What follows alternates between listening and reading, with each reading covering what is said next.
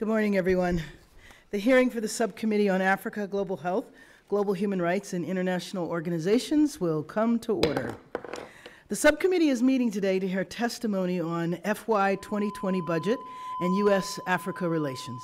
So without objection, all members may have 5 days to submit statements, questions, and other materials for the record, subject to the length limitation in the rules. I recognize myself for the purpose of making an opening statement. I want to thank our witnesses for being here with us today. I also want to thank the State Department and USAID staff, both here in DC and working all across the continent, for your service.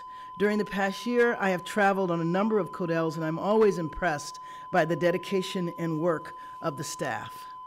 The focus of this hearing is on the fiscal year 2020 budget, and I also expect that we will spend some time addressing this administration's policy toward Africa, because as we all know, there is a direct correlation between our budget and our foreign policy priorities. Once again, this administration has proposed significant decreases in the requested budget for Africa. And as usual, Congress has not adopted many of this administration's proposals, and in a bipartisan manner has appropriated aid at higher levels than those requested. U.S. engagement toward Africa is key in critical areas, including trade and investment, and it's time that we transition from aid to Africa to bilaterally trading with partners. The administration has promised to promote economic growth and trade in Africa through Prosper Africa. When I first heard about Prosper Africa, I was interested because I know that trade and investment is ultimately a win-win for the continent and the United States. U.S. business can engage new markets and jobs are created across the continent. But how will Prosper Africa, with a $50 million program budget, help American businesses penetrate African markets? Have staff been hired for the deal teams we heard about? $50 million seems like a very small amount. Are there any success stories that you all can share with members of Congress, and what sectors are gaining the most traction? Finally, where can Congress help fill in the gaps?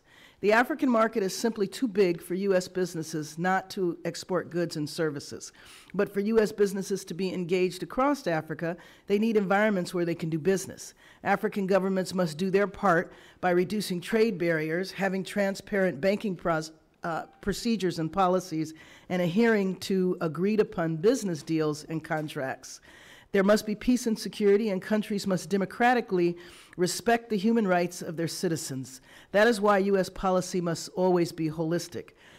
But just 2% of the fiscal year 2020 budget request was focused on democracy and governance, 6% on peace and security, 9% on economic growth. It would be incumbent upon us to make sure that the continent, with one of the largest and youngest populations in the world, is fully engaged, live in functioning democracies, and are able to express their civil liberties, especially free speech, freedom of the press, and assembly. We need to continue to provide opportunities for young professionals through the YALI program, but we must also find a way to help African youth develop vocational and technical skills. This will be one of the key ways to ensure that the youth bulge has a positive impact rather than the large numbers of youth being a challenge to African countries. I understand that U.S. policy toward the continent is diverse. I know we train many of the continent's military forces, help reduce infectious disease, and help build communities after devastating floods such as the cyclone in Mozambique this year, among other things. But we must have ambassadors at every U.S. embassy in Africa, and we must have accurate embassy personnel to help fulfill our missions in Africa. While leading a CODEL with members of Congress, we had a chance to see some of the military engagement taking place in Djibouti, Niger, and Burkina Faso. The terrorist threat is real, and we must have to ensure that U.S. policy toward the Sahel is holistic, and we must ensure that embassies have what they need to do their jobs effectively, whether that be funding or staff. That said, it is critical that U.S. policy is continually addressing the root cause of increasing insecurity. We know that oftentimes people turn to violent extremism because of a lack of opportunities, marginalization, or poverty. So I'll be looking to hear about our development programs in this region, as we talked about last week. With that, I look forward to hearing the testimony of our witnesses on the issues I have raised and others such as Ebola containment in the DRC and its border regions, combating the suppression of journalists and citizens who disagree with their governments, or the challenges of young people migrating to urban cities looking for opportunities that may or may not exist. It would be good to hear about U.S. policy towards Sudan and Cameroon. I know my office continues to get a number of calls regarding Cameroon. I'm also hearing a great deal of concern from people about crackdowns on journalists and activists in Nigeria. I also want to hear about the bright spots and our strong partners on the continent. Members of Congress on both sides want to ensure that Africa is not being neglected and appropriate funding is going toward our diplomacy, defense, and development strategy, but also trade and investment in the region. I now recognize the ranking member for the purpose of making his opening statement. Thank you very much, Madam Chair, and thank you for calling this important hearing.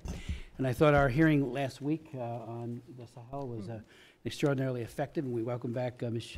Anderson for twice within 10 days. So thank you for being here again. And of course, the Honorable Naj, thank you, the Assistant Secretary. Thank you for your tremendous work as well.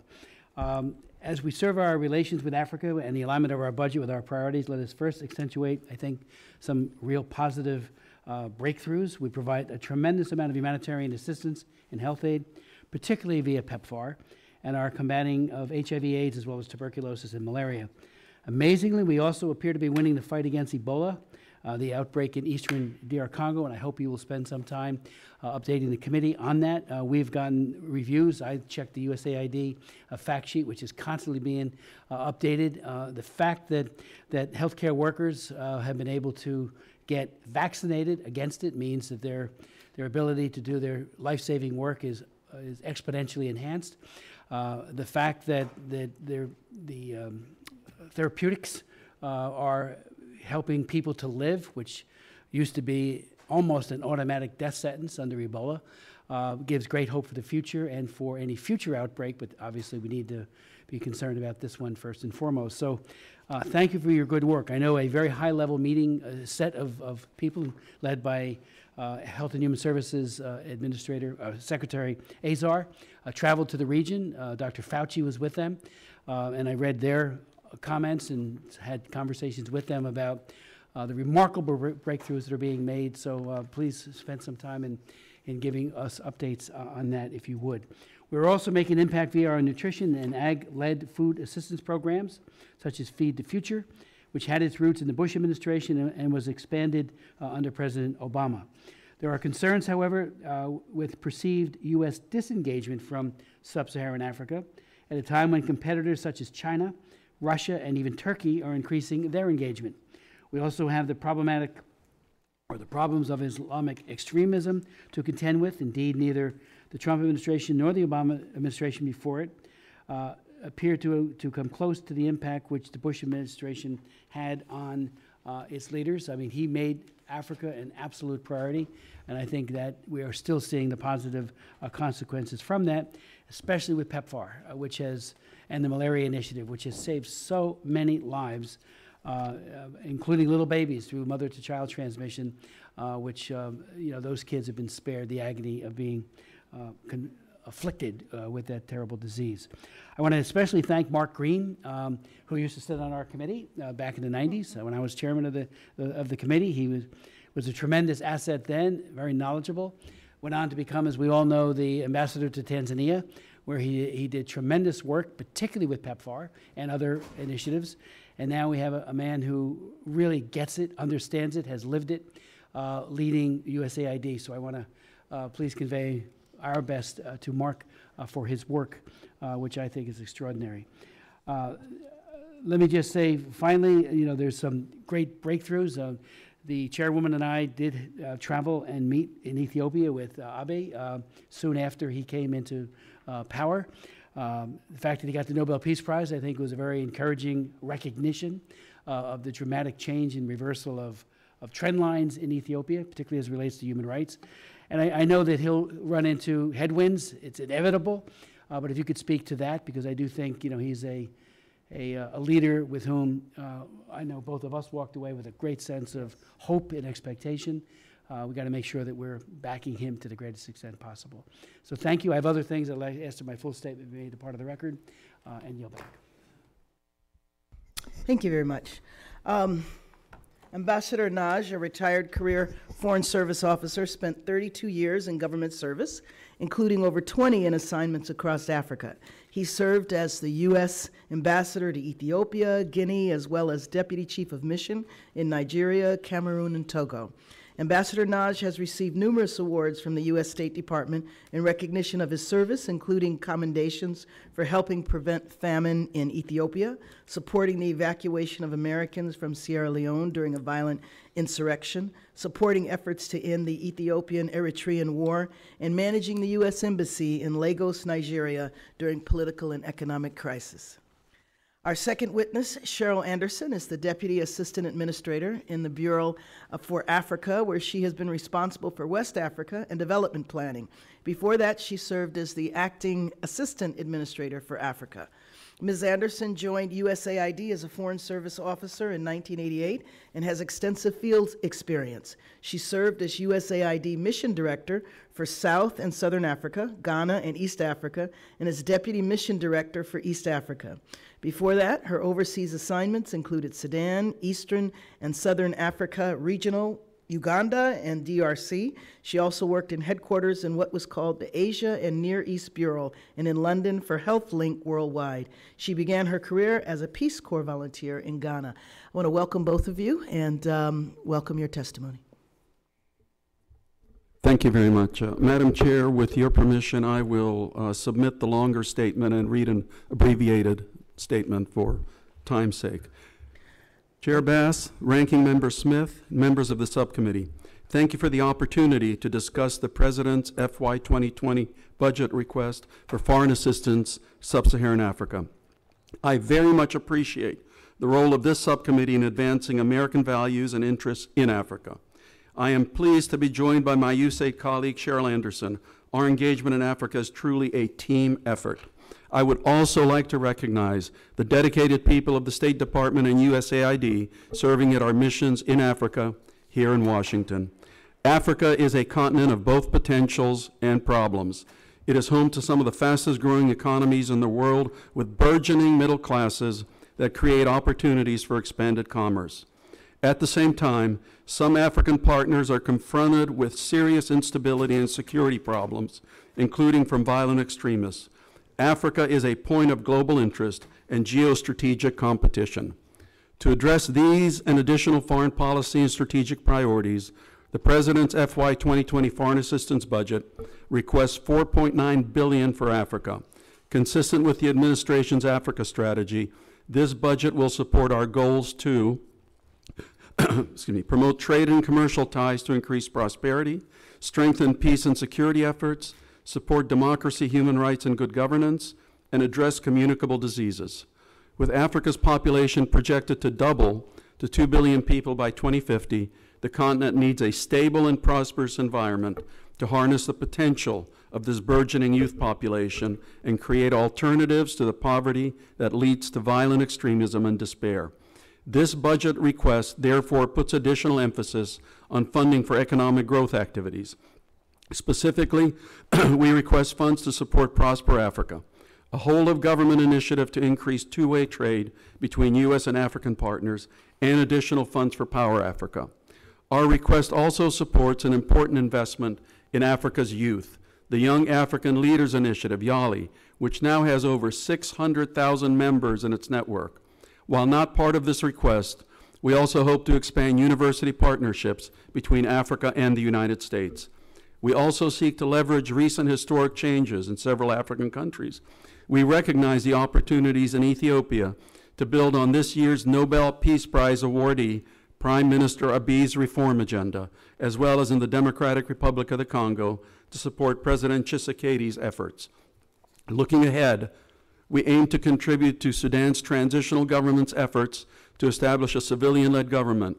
We also strongly support debt relief for Somalia, which is critical to advance the political, security, economic reforms necessary for the strategic country stabilization. Our request recognizes the growing problems faced in the Sahel and Lake Chad region. We seek to continue to support the G5 Sahel countries bilaterally as they implement a comprehensive strategy and conduct counterterrorism operations that respect human rights. We will continue to build peacekeeping capacity in more than 20 African countries. In 2018, these efforts trained more than 27,000 African peacekeepers. The budget request would provide robust assistance to advance health outcomes across the continent. It also continues to support democracy, strengthening programs, more effective governance, and to promote transparency. These investments represent America's values and provide a counterpoint to those who seek to exploit African countries for their own economic or geopolitical advantage or subvert Africans' desire for democracy. No other nation can match the breadth and depth of America's long-term engagement on the continent. Thank you for the opportunity to testify today. I look forward to hearing your views and answering your questions. Wonderful. Ms. Anderson? Good morning, Chair Bass, Ranking Member Smith, members of the subcommittee.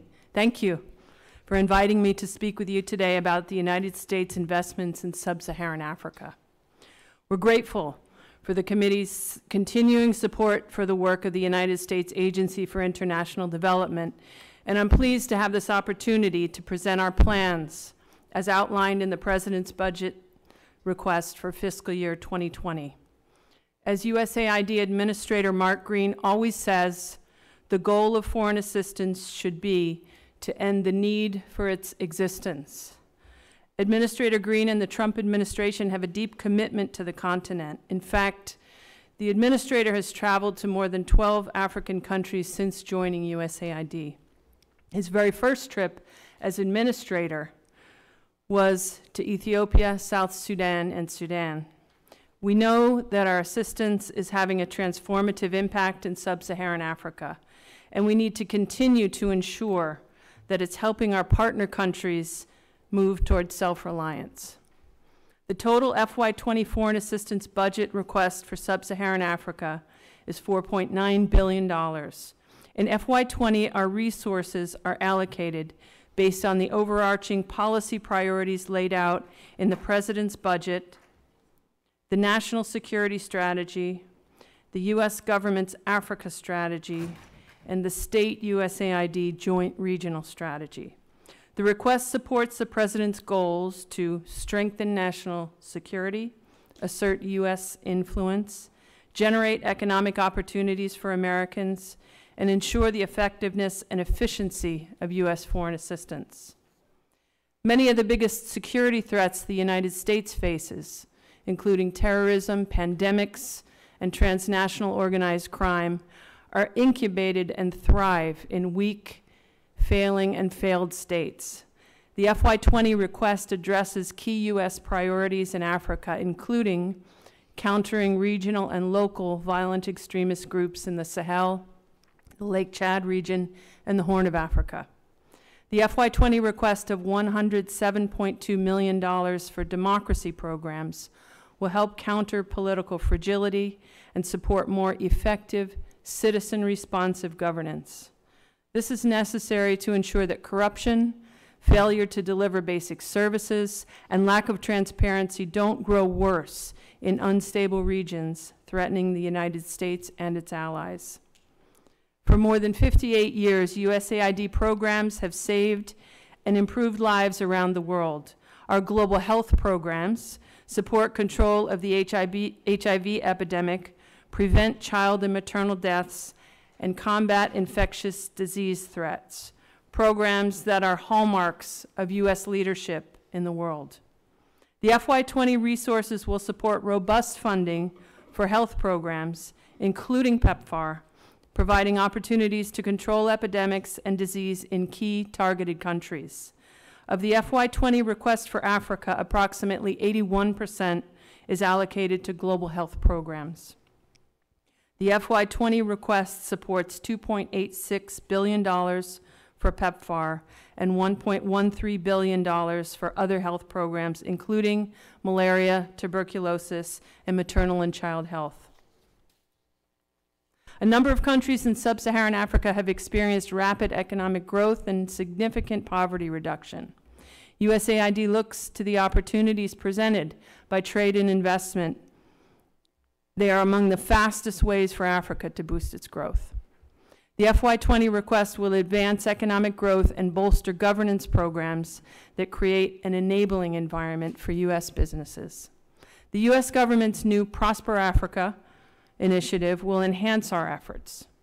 The FY20 request level of $50 million for Prosper Africa will boost two-way trade and investment between the United States and Africa. We will expand the market-driven approach that's been the cornerstone of Power Africa. Our FY20 request of $70 million will continue progress towards the goal of Power Africa 2.0 and respond to emerging energy investment opportunities. Funding will support activities targeting key policy reforms, increased opportunities for U.S. firms, and additional investment in energy transmission and distribution.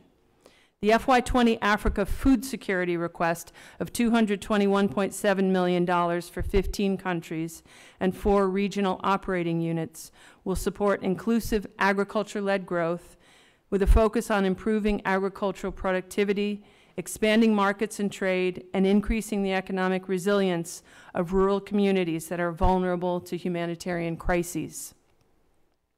We intend to uphold the administration's commitment to ensure effectiveness and accountability to the U.S. taxpayer.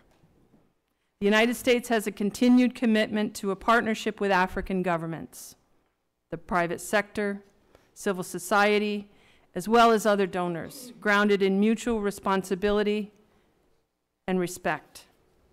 USAID has a very real role in safeguarding the United States' national security and economic opportunities. As we continue to work with our partners toward our shared goals over the coming months, I look forward to our continued conversation on USAID's work in Africa. Thank you, Chair Bass and members of the subcommittee. I look forward to hearing your thoughts and responding to your questions. Well, once again, I want to thank you for taking the time out to come and meet with our committee today. And we'll move into now questions. So each member has 5 minutes. And we'll go through a round of 5 minutes. And if anybody wants to ask further questions after that, there'll be an opportunity to. I wanted to begin by talking about governance. The administration's emphasis is on promoting democratic governance in Africa. However, the proposal is to cut governance-related aids by 2/3 compared to FY 2018 levels. So I wanted to know how you reconcile that, considering that the administration's priority is on promoting democratic governance. Ambassador? Thank you very much. Budgets are always a compromise of priorities. As you said, Madam Chair, yes, governance is a priority, but there are so many other priorities, and we absolutely have to figure out what the right mix is between all of them and the funding that's available. With governance, there's also a fundamental factor that oftentimes good governance doesn't cost a penny. It depends on the willingness of the country at hand to be responsible in their governance. It's also a pot that other countries could certainly contribute to, whether it's the Nordics, whether it's the British, whether it's the French, or some of our other allies. So from our perspective, looking at all of the different priorities, yes, governance is extremely important, but so, of course, is peace and security, and so, of course, is trade and investment. Right, but, I mean, if you look at the budget, it's 81% on health, and then, 2%?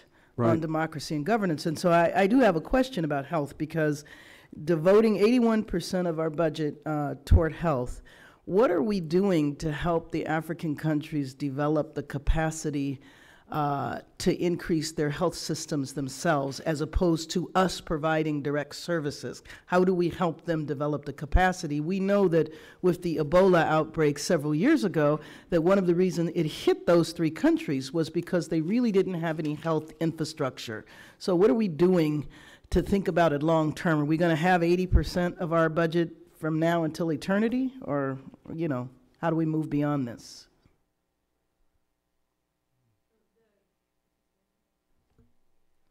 The FY20 budget request is $107.2 million for democracy, rights, and governance. that, we share the subcommittee's concern and commitment to democracy, rights, and governance. As a proportion of the total, that is actually consistent with previous years' requests. I would like to say that citizen responsive governance is so central to our approach as we're working towards self-reliance in our partner countries. So when we look at we've got a new set of roadmaps for each of our countries. And if you look at the roadmaps and what we're measuring and what we're working on towards self-reliance in the two categories of commitment and capacity, we're looking at a lot of democracy and governance issues. Well, actually, I would really appreciate it if you would refer to the health infrastructure. Okay. So 81%, what is going toward health infrastructure as opposed to providing direct services? Right. So governance is actually an important part of what we're doing in health and, in fact, in other sectors, so that we can build capacity of those systems to serve the people and to continue to operate so that one day we won't have to be investing as much money into those systems. So maybe you could give me an example, because I'm For not example, understanding. one of the more important elements in any of our health programs is the delivery of services. So a significant portion of our resources go for training of staff and for ensuring that that the health systems are serving the people. Could you name a country? That in a way is governance, and we deliver the health programs with integrated governance approach. Could you name a country or give an example of where our assistance has been able to move the country toward being able to take care of their own health needs? I can talk about, for example, South Africa, where I've worked more recently. We worked with the government to not only help build the capacity of the health staff and the health system to deliver prevention, especially care and treatment for HIV, and then also worked with them so that they could look at their budgets and do the kind of planning that's necessary to be devoting the budget necessary to handle the HIV prevention in the future. I just have 1 minute left. Could you give me examples of Prosper Africa, of what we're doing with that money? Do you want to take that? I can also. While we're waiting for the money, let me tell you what we've already started doing, Madam Okay. Chair. At every one of our U.S. embassies, we have implemented the deal teams with current resources, which means everybody from the ambassador down to the first tour communicators is going to be engaged in looking for deals, helping American businesses, and then on the substantive side, working with the governments at hand to improve their business climate. There have been some remarkable examples. When you have a willing partner, for example, Togo jumped 40 points in the ease of doing business rankings this past year. I will be happy to furnish you, I didn't bring it with me, but a list of successful deals Okay. that we've had recently. I would very much like to see that. My time is up. I will turn it over to the ranking member, and I'll have more questions on the next round. Thank you very much, Madam Chair. Assistant Secretary Naj, you mentioned debt relief for Somalia. I met with Ambassador Shavit Ahmed recently and talked about the issue of debt, which is crippling a country that is making significant progress of late. How are we doing on that, and are we coordinating with other countries to make sure that the debt burden of Somalia to them is reduced or eliminated completely? Secondly, on the Ebola, if you could speak to that in greater detail and also provide for the record information, I guess that would be Ms. Anderson who might want to focus on that. Third, in the last Congress, I chaired hearings, and the subcommittee conducted extensive oversight with respect to our ARV supply chain. And I wonder if you can update us on that. Is the contract with Chemonix coming up for renewal or rebidding? And what reforms have been undertaken? Will the Technical Evaluation Committee now include members from the field? Will in-person interviews be required and demonstrations of any IT equipment be standard operating procedures? And has the Office of Global AIDS Coordinator been fully integrated into the selection process? Because, again, this was a very serious deficiency that dated over 2 administrations, and we're hoping that's been fixed. I have other questions, but I'll Mr. Smith, I'll start quickly on Somalia. We absolutely support debt relief for Somalia. We now have we believe, especially with the Prime Minister Kaire, a very able and capable partner. You know, we may not be yet seeing the light at the end of the tunnel, but we know it's not a train. Yeah. So, You know, absolutely. one of my former members of my staff is actually deployed there, and the feedback we get from him is that things are truly, I mean, that's just one person, but I know the embassy. But absolutely. Now, you know, it's made a huge difference having Ambassador Don Yamamoto on the ground, and I'll turn it over to Cheryl. Okay. On, should we turn to Ebola? Yes, please. Okay. So as of the most recent report, we've had 3,300 confirmed and probable cases and 2,200 deaths. So we're seeing lower numbers of new cases, and that is significant, but we can't say yet that we've turned the corner. I think we can say that maybe we can start to see that corner. And there's no reason to let up on our efforts. We have to continue to contain and control and eventually end this outbreak. We'll continue our case detection and management and the tracing of contacts, which is essential. We have to ensure that we continue an effective vaccine strategy. And then community engagement is especially important in this part of Eastern Congo, where communities are very distrustful of not only their government but international efforts. And we've learned a lot about building trust in the communities. And then we have to continue our leadership with the partner governments as well as other players in the arena. So we need to look at the ring countries, the countries around where the outbreak is, Rwanda, Uganda, South Sudan, we're especially worried about, and Burundi, excuse me. And we have to continue the screening at the borders and the surveillance in those countries. And we have to make sure that those health systems are prepared and they know what to do if a case is suspected. And we know that there'll be future outbreaks.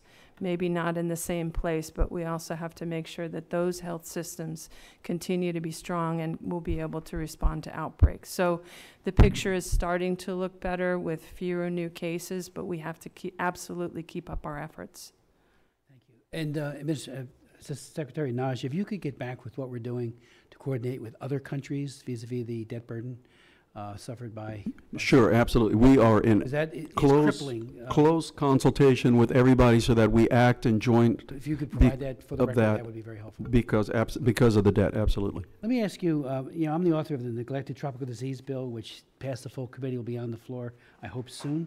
And one of the focal points of that legislation is intestinal worms, which also impact the efficacy of our nutrition programs. And I wonder if you could just fill us in on the progress that's being made in that area. Are deworming programs, for example, being coordinated with our nutrition and WASH programs? Okay. Yeah, that's an essential part of the work that we're doing in health and nutrition. And I think we would be very happy to give you further information or additional briefing on that. Okay. Would you, you know, to the... Yes. Let me, out of time. We will come back around. Representative Wild. Thank you, Madam Chair. Ms. Anderson, I wanted to follow up on your answers about the problem of infectious diseases, and specifically talk about the U.S.-led DREAMS initiative, which I'm sure you're familiar with, which notably is a public-private partnership that helps girls develop into, the acronym stands for Determined, Resilient, Empowered, AIDS-Free, Mentored, and Safe Women. And I understand that it's been particularly successful in prevention of HIV infection among girls younger than 18 years of age. So I'd like to hear from you about some of the successes and challenges of this program, and more importantly, how would you suggest that we expand that program and programs like that? One of the most challenging parts of the fight against HIV and AIDS is prevention. And the kind of behavior change that's needed to prevent HIV, because people's behavior and their opinions, their attitudes keep changing. And so we have become extremely worried in recent years about young women and adolescent girls and the infection rates among that part of the population. So when we started the DREAMS initiative, it was an effort to look at what can we really do to make sure that those young women and adolescent girls are empowered in their lives with the information and the education and the networks and the resources that they need to prevent HIV.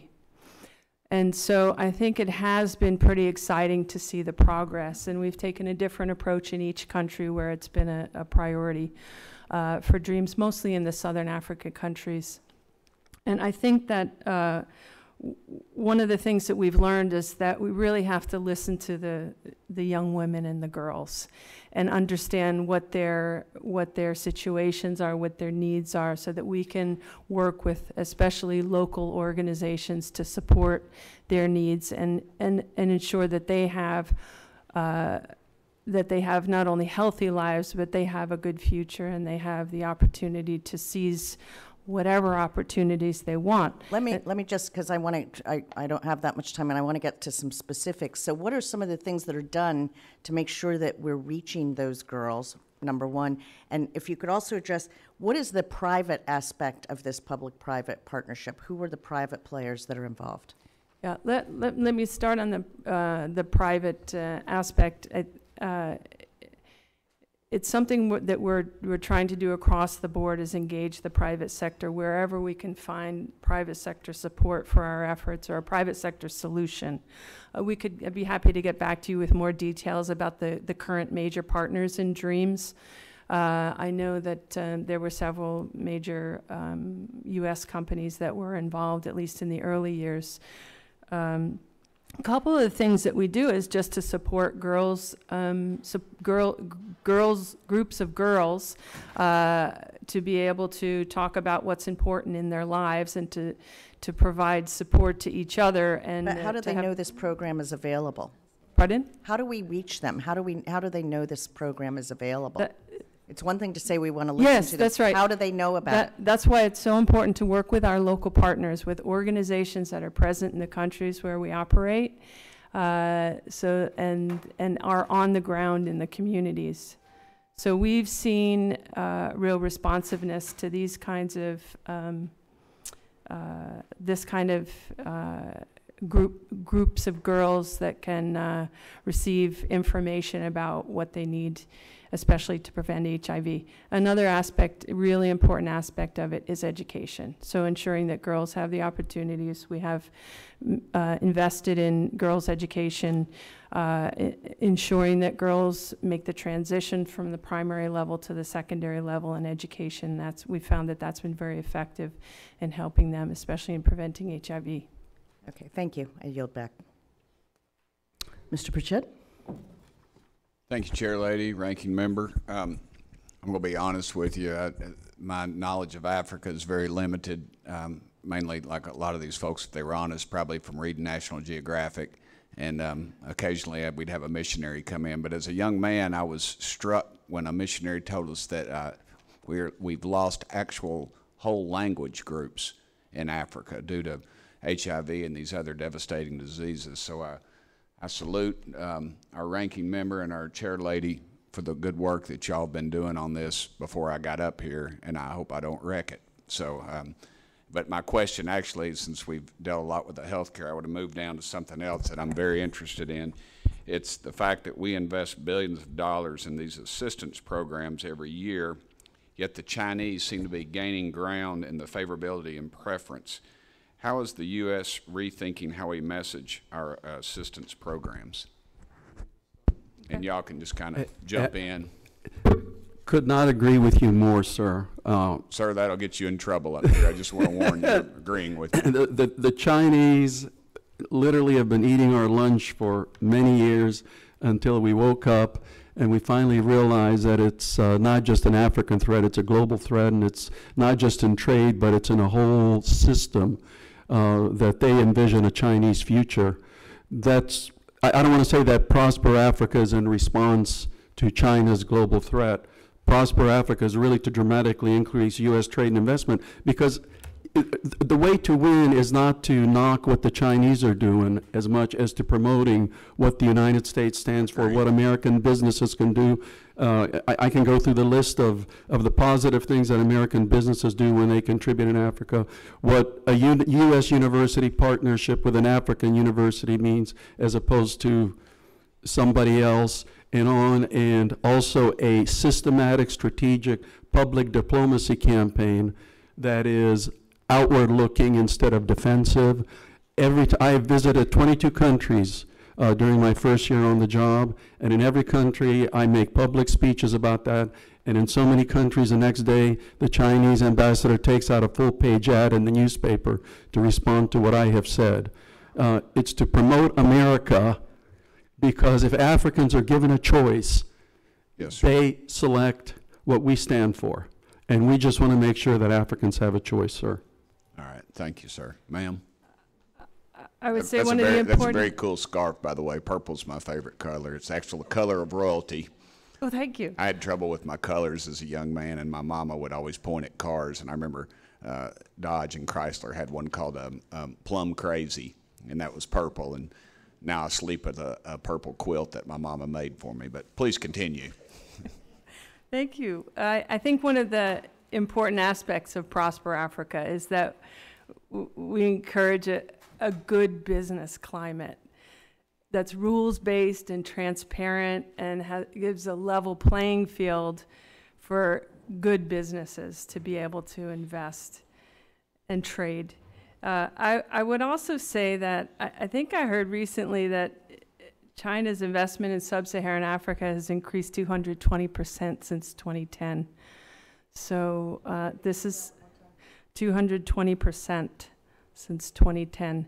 I wouldn't be opposed to that if they were wanting to help folks out and feed hungry folks and help us with some of these catastrophic diseases. But I think it's just world domination. I mean, their ultimate goal is to control Africa. Well, they are a big player, and they are getting increasingly engaged in diplomatic and development engagement. So I think we are concerned about China's model of development. I mean, we risk unsustainable debt, we risk corruption, corrupt practices, authoritarian approaches, sometimes undermining transparency and accountability. So as a contrast, the model that we present for development in supporting our partner countries in their journeys to self-reliance,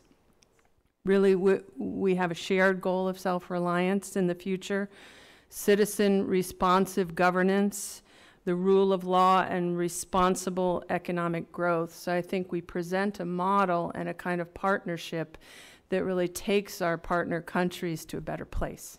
What do you think Chinese investments are, at what point are they a threat to our interests, including the diplomatic and development and security objectives in China, in Africa? One clear industry, of course, is information technology. If African countries, one after the other, select their manufacturers to build their cyber infrastructure, that opens it up to all types of vulnerabilities. Then you find buildings with strange wires going to different places. We do our best to warn our African partners.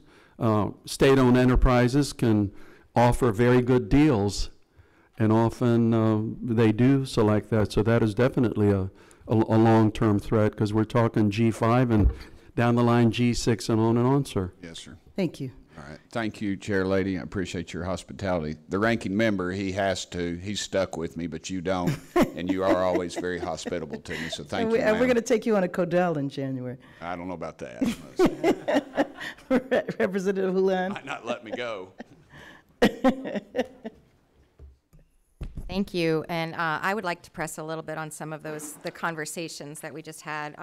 One is that I helped author a letter that asked our Secretary Pompeo to visit this region, to visit sub-Saharan Africa. And in about a year's time, he has not yet once visited that area. And I know that you mentioned that you'd visited 20 countries, which obviously I very much appreciate. My question is, 22, my question is, with 25 of us representing that's an important issue to us, would you be able to bring that message back to the Secretary on our behalf? I will be happy to. To be fair, the Secretary did visit Africa the month before he took over this job. In his previous capacity. We've had the Deputy Secretary several times, the Undersecretary a couple of times. I've gone 22 times. My Deputy Assistant Secretary, who I think testified last week, has gone a number of times. So to be fair, I think Africa is very well covered. And I promise to hit the other 24 countries during whatever time I have left. I would just love it if you would convey to the Secretary that his presence is just as important, if not more so. And when you particularly talk about the influence of the Chinese, clearly they're watching who's coming to the area. And if he's not coming, then that's an indicator of our priorities. Also, I would love to follow up on the conversation that we just had, which is, speaking of priorities, money indicates where our priorities are. And when I look at this graph, what I see is every year of this current administration, the request has been significantly less than it has been in prior years. Every year so far, we've effectively negated that request by fully funding or more than fully funding requests. When you talk about China and the fact that in that same time span they've increased their budget 220%, you know, there's an expression, your money where your mouth is. It feels like if we really are worried about the rising influence of China and Russia on the continent, on sub-Saharan Africa, then why in the world would we have a budget that is less than what we have historically had rather than more than that? So would you be able to help me understand that as well? Yes, ma'am. The best I can say is that global priorities, global competing priorities, amount of funds available. I have been U.S. government employee since 1972, and I have had multiple budgets. What I can promise is whatever budgetary resources are made available to me, I will optimize them as well as possible and spread them out as well as possible. On the Chinese investment, we're talking about Chinese state-owned enterprises. If we properly mobilize the U.S. private sector, they will blow away whatever investments the Chinese can bring. That is why I am adamant about bringing as much U.S. private sector investment to Africa as possible so that we can show them what is the true strength of America. We don't have state-owned enterprises. We are capitalist. We have the private sector. They can bring untold amount of resources. They will hire the young Africans. They take care of the environment. They don't give bribes. They don't smuggle ivory back to the United States, and they don't bring thousands of Americans to take African jobs. And I am a proud capitalist myself as well. I do believe that there is an enormous contribution that our businesses can make to the continent, but we also have to lead with the example of the government. The government has to make it an attractive opportunity for people in business to be there, and right now the indicators are that they don't value that we don't value that as a nation.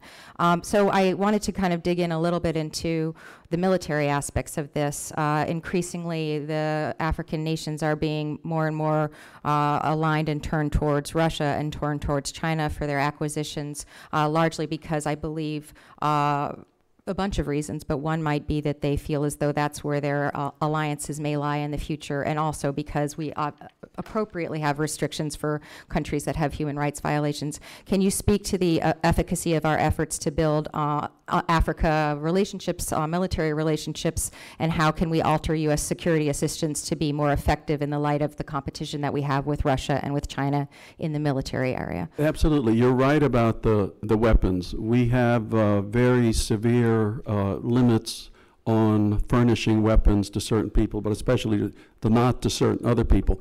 However, I can assure you from my own visits in Africa, African partners much prefer our training, our interactions, and our equipment if they can get it. I can't speak for my colleagues at the Department of Defense and their military procurement process, but we are not the quickest in furnishing equipment because of all the safety checks on us, which in a democracy we need to have.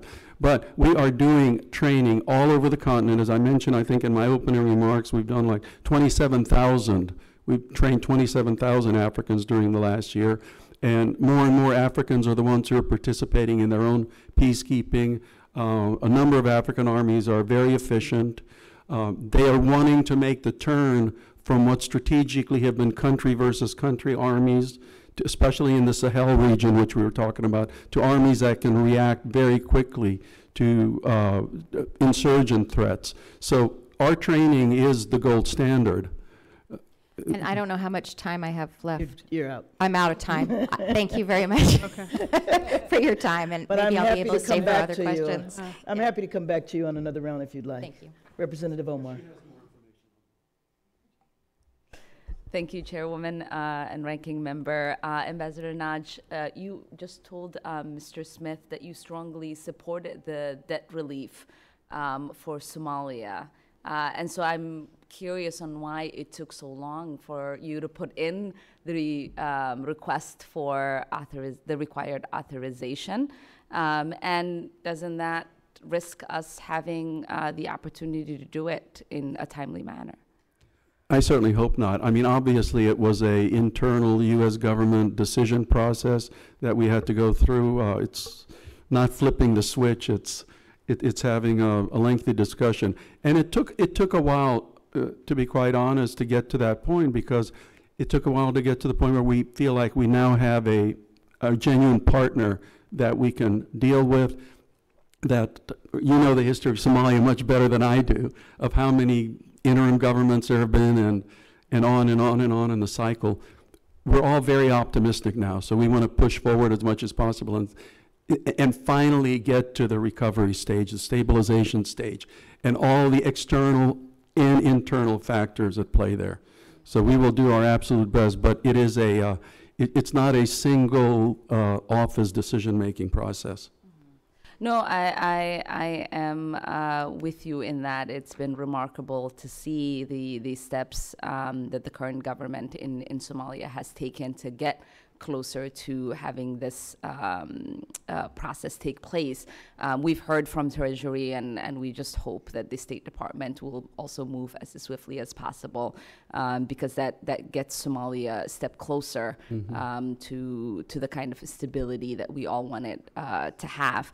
I also wanted to talk to you a little bit about the use of sanctions in Africa. The Sentry put out a new report late October about how effective or ineffective our sanction policy has been. And according to their report, as with security assistance and airstrikes, it seems a lot like our African sanctions are not tied to a clear interagency political strategy. They found that there isn't a clear exit strategy for sanctions that we have. And by this, I mean that it's often not clear to sanctioned individuals or entities what exactly they need to do to be delisted. So can you tell us a little bit about the relationship between the state and Treasury when it comes to these sanctions? How are these sanctions currently existing in Africa, particularly in South Sudan, in Zimbabwe, in the DRC and elsewhere, part of a larger strategy for those places? And in each of these cases, what are the conditions in which these sanctions could be lifted? Yes, ma'am, absolutely. Sanctions are a very closely integrated interagency process discussed between a number of agencies, and as you know, there are the different types in response to corruption, in response to human rights violations. Then some are visa restrictions, others are keeping people and their family members out of the financial system. So different agencies have different responsibilities. There is almost always fairly lengthy process, also the enforcement mechanism to see how easy it is to enforce it. Are the targeted people actually participating in international commerce so it makes a difference, as opposed to if you have somebody, sanctions on somebody they never participate in international commerce and it really doesn't make a difference. I can tell you recent sanctions that we have done in response to identifiable events, and I don't want to go into the sausage-making process, but they have been extremely well received. For example, the recent ones in Zimbabwe made a very strong point,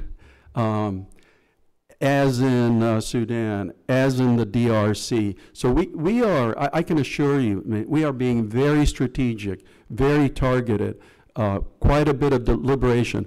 The one issue you mentioned about getting out from under sanctions, I absolutely agree with you, because the other day I was looking at some, and we still have some sanctions on people who are deceased. Right. So that is something that we absolutely have to go through and go through the process. Yeah, I mean, and you know, the chairwoman probably gets as many visits from African embassies as my office does, and many of these countries come to our office completely confused about the process out of these sanctions, and I think it would be beneficial for us to have a more coherent, concise process, because ultimately we want bad actors to be rooted out, and we want, right, prosperity for African nations. And if we are not communicative on how to get there, then it's not effective. Ms. Anderson, I think many of the work in USAID in the region of Africa was something that we had a lot of conversations about as we visited different parts of Africa in the last 5 trips that the chairwoman and myself have taken. We have a new drone base in northern Niger that just started operations a couple of weeks ago, that we were able to visit in this current CODEL. And we found that in many of the conversations we were in, they told us about the process of diplomacy, development, and defense being the approach in the way that we are conducting our policy in Africa. And I'm curious to know if there is a balance between these three. Have we found the right balance? And is there an internal policy that guides that balance? And have there been cases where we have decided to advance one more than the other in certain parts of Africa? Thank you. We're always looking for the right balance. And we really appreciate it when you get out to visit our posts, because I think you get to see these some of these issues and the work in progress. I think from the time that AFRICOM, the Africa Command, was established, it has always taken what we call a 3D approach. So serious attention to the other 2 Ds besides defense. So defense, diplomacy, and development. And we have been part of the discussion with AFRICOM since the beginning, really. And it's not always easy, but I think AFRICOM does convene strategic planning meetings, and they include our colleagues from State Department, they include the development colleagues twice annually, big strategic meetings. And of course, at the country level, that coordination is always going on. I think our colleagues in the Defense Department and AFRICOM will always say that prevention is the most important element of what we're doing, so that they can do security forces action, and yet that won't solve the problems forever. And we certainly appreciate their support in that, and we work together. We've got, for example, some embedded exchange of staff even with SOCAF, and you may have met them when you were in your travels.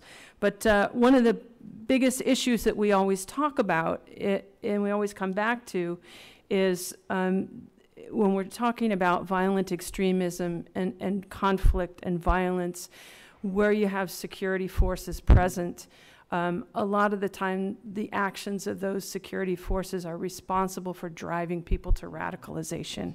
And we know that, we have the evidence that shows that. So that's a constant part of our conversation, that if they've got the relationship with the security forces, that's one of the big issues that we have, and we've got to build that relationship between governments and the people, so the government is solving problems. The people feel like the government is not just creating problems for them or harassing them.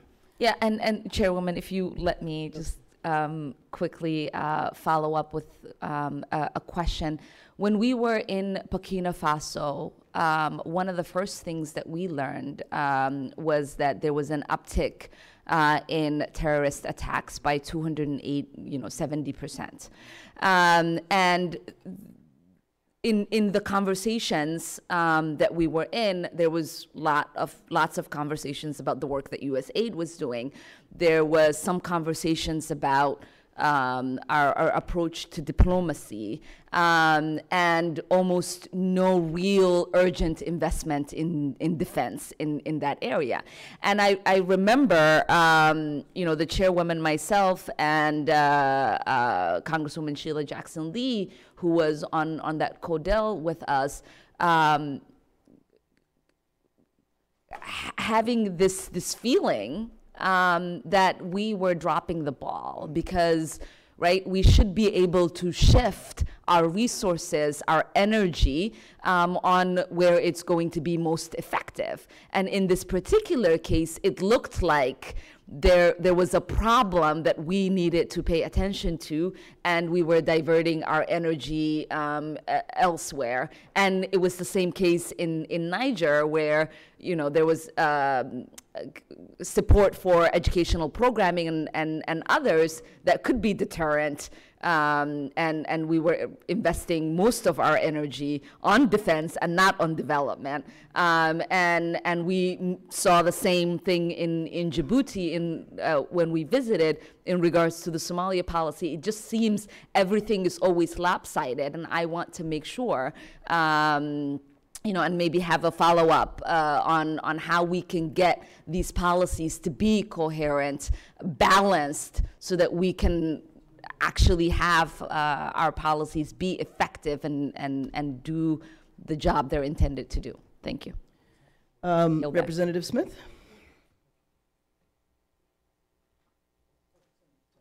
Thank you very much, Madam Chair. Let me just ask you again, Administrator Anderson, as you know so well, if drugs to mitigate HIV are not delivered on time in a usable fashion, HIV-positive individuals are at risk of getting sicker. And since ARVs reduce the viral load, it acts as a prevention as well, which means others might not catch this hideous disease. Yes. My question again, and maybe you want to provide a further elaboration for the record, but Chemonics was awarded in April of 2015 the award. I believe, and we had a very extensive hearing on it, and then many, many conversations, that they really failed miserably in undertaking that contract. What reforms have been taken? I asked a series of questions before about people who, like the Technical Evaluation Committee, does it include members in the field? But where are we on that, if you could? Secondly, on the PRC, on October 15th, the House, not the full Congress, passed my bill that I pushed for 4 separate Congresses, called the Hong Kong Human Rights and Democracy Act. It passed overwhelmingly, totally bipartisan. It'll be coming up in the Senate probably as a companion bill under Marco Rubio, maybe today, certainly this week. Do our African friends, we raise it all the time. I know the chairwoman and I raise it all the time. Chinese debt is crippling now for many of the African countries. When Bono was pushing debt relief, all of us rallied around it, and debt relief was done, I think, in a very magnificent way.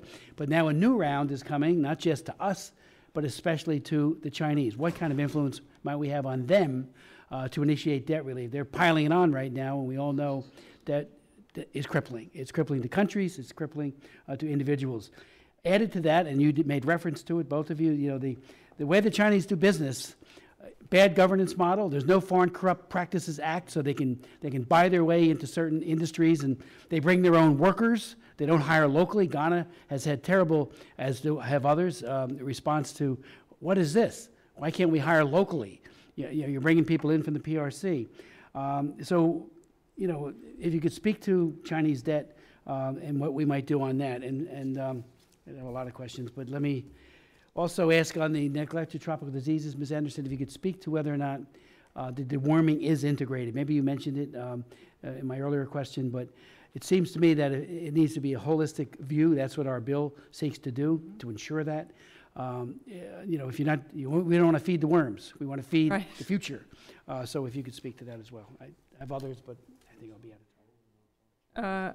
Okay, should we start with the supply chain management? Please. Okay, Please. because the supplies for our global health programs are a critical element, and we take this very seriously. We learned some really hard lessons, as you know, and going forward, we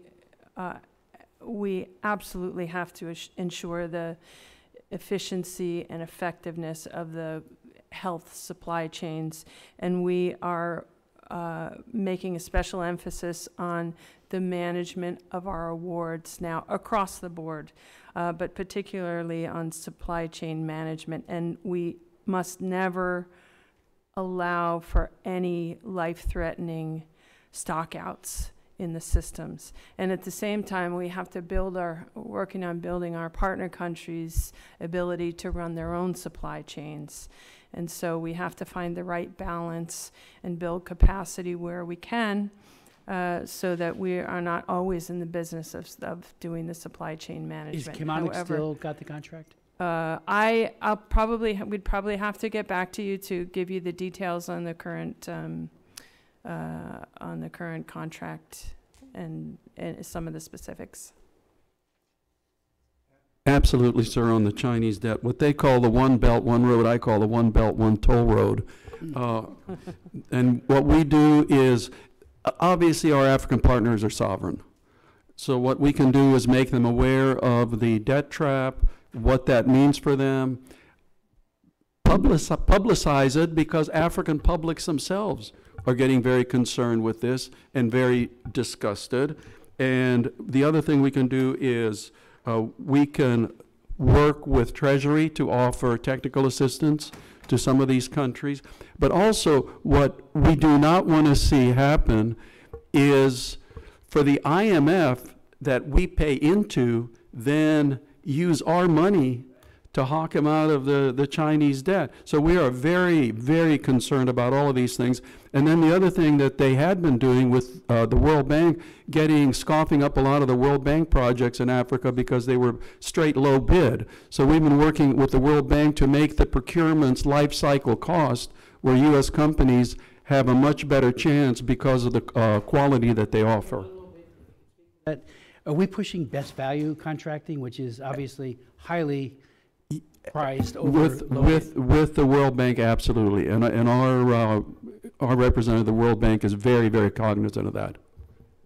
I would just say that under Power Africa, one of the things that we've been able to do working with the African Development Bank and their Africa Legal Support Facility is help some of our partner countries look at the deals that are being put in front of them, the opportunities that they have, and this facility helps them to look at what actually is, what are the international standards, what's being presented, and what are the real costs of the deal. One final question. We know for a fact, and I have a bill on this as well, it has not passed yet, 115 co-sponsors on what the Xi Jinping is doing to the Muslims in the autonomous region, the Xinjiang region. There's at least 1 million people, probably far higher, in concentration camps. Goods are being exported here. Costco recently was caught selling goods that had been made in one of those camps. Whole families and extended families have been rounded up for what I believe is a genocide. They're trying to destroy the Uyghurs, the Muslims, Uyghurs. People like Rabia Kadir has lost her entire family She's one of the greatest human rights leaders who came here years ago, testified before our committee. Her whole family, dozens of people are all rounded up. Radio Free Asia, all their folks who have family back in that region have been rounded up and put into prison. Do we convey to our friends in Africa how bad of a governance model, and especially to those that might have a majority Muslim leaders, like in Nigeria, where to speak out to Xi Jinping, I've raised it with other leaders when I meet. I said, please, the OIC, for example, needs to be dogged in calling Xi Jinping to account for this extermination campaign, changing the language, changing their faith, trying to. It is genocide, destruction of a people in whole or in part, or a religion. It's what they're doing. Do they get that? I mean, when Xi Jinping can come bearing gifts, but they're always with a huge price and the bad governance model, and above all, how he grossly mistreats his own people. Hong Kong is just in the news, but what he does on the mainland constantly, and now what he's doing against the Muslims is outrageous and unconscionable. Thank you very much for your ferocity. I'm a refugee from communism myself, so that's very personal. It is a very keen issue for us to solicit our African partners' awareness to this issue. Unfortunately, as you can imagine, the Chinese are also ferocious in trying to get the Africans to support their point of view, and what they often do is leverage their enormous debt advantage with these countries to say, oh, you want better debt terms, by the way. So absolutely, thank you very much, sir, for that. Thank you. Representative Wild? Thank you. I want to get back to Representative Houlihan's point that the U.S. shows its priorities around the world with its investment of dollars. I mean, that's frankly what it comes down to. And I'm concerned about what I see as the inconsistency between stated objectives of trying to overcome the Chinese advantage in Africa, but not deploying enough dollars to do so. We know that the administration's requested budget for Africa assistance is $4.94 billion for fiscal year 2020, which is a decrease of 29.7% from 2019. And with respect to the President's Prosper Africa initiative, there was a request for $50 million, which is less than 1% of the overall budget for Africa for fiscal year 2020. And I just don't see how we combat Chinese presence and influence if we're allocating such a small amount. I'm on the Prosper Africa website, which is a U.S. federal government website of the International Trade Administration administered by the Department of Commerce. And it specifically says that it's a Prosper Africa is a U.S. government initiative that unlocks opportunities to do business in Africa, benefiting companies, investors, and workers both in Africa and the United States. It goes on to say, for years, companies have asked the U.S. government to make it easier to access its trade and investment support services.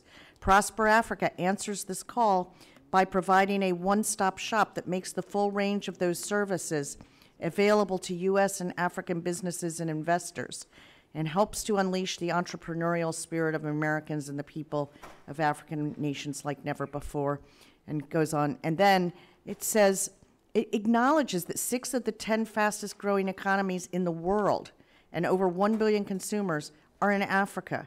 And that producers in Africa see a U.S. consumer market of more than 300 million people that already has a purchasing power of $13 trillion, the largest in the world. So my question to you is, why are we not devoting more? Why a 30%, almost 30% decrease in requests for overall funding to Africa, and only 1% of that budget being devoted to this Prosper Africa project? That's for you, Mr. Nagy. All right. I was only referring because it's USAID's, but as I have said in testimony before, I wish we had had Prosper Africa 20 years ago. There should also be a sign there saying under construction, because Prosper Africa has not been fully built up yet. The concept is phenomenal.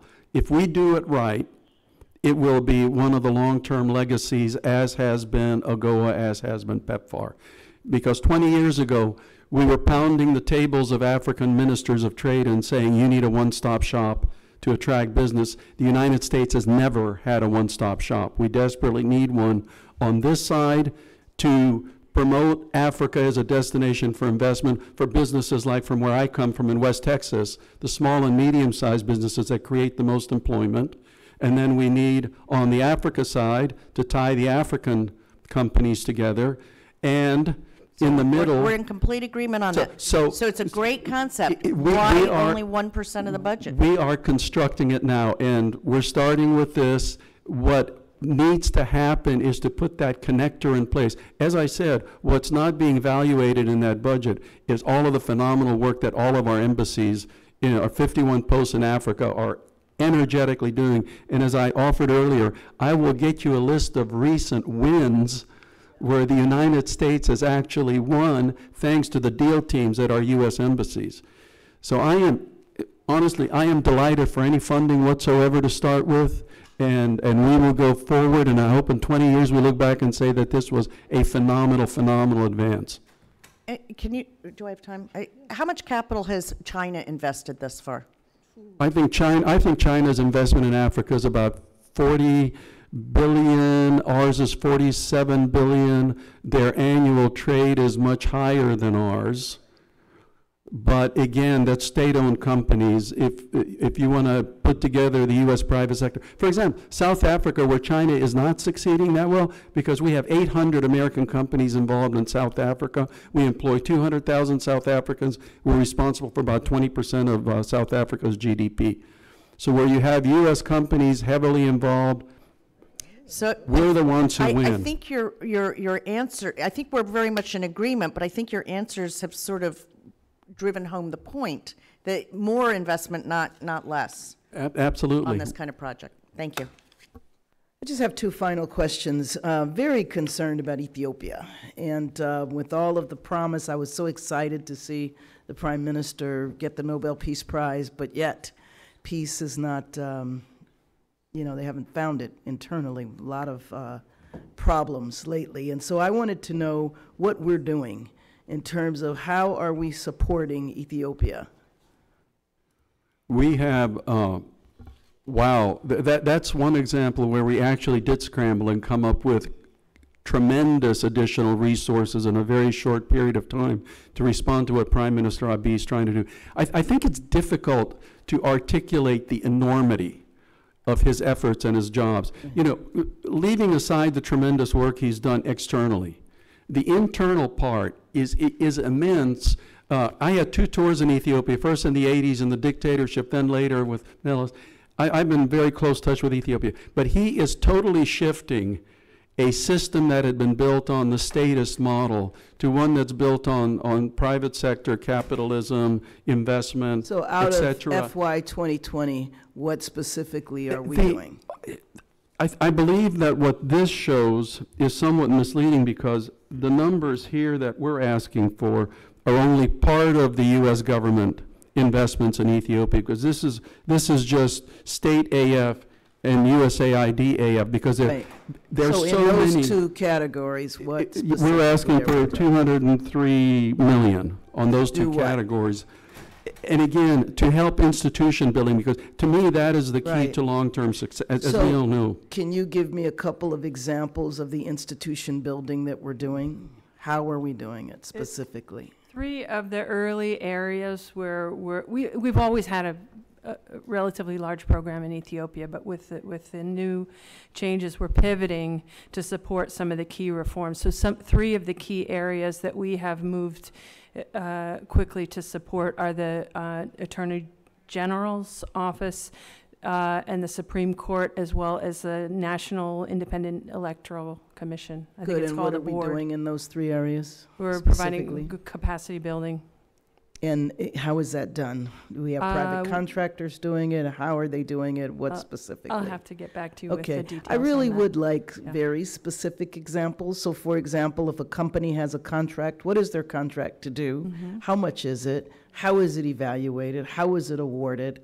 It would just be very helpful to understand, because in the general terms, I get it, but specifically, what is it? And in terms of Sudan, I wanted to ask you about that as well, wanting to know the status of U.S. aid to Sudan, and what are we doing to assist them in their transition? And also, where are we with the sanctions? Is there any consideration around the state sponsor of terrorism?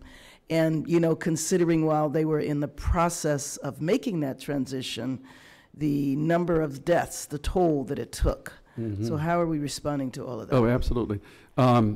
Sudan, the bottom line for me, the most important thing is we now see Sudan as a productive partner that we can deal with and not an adversary that we were dealing with before.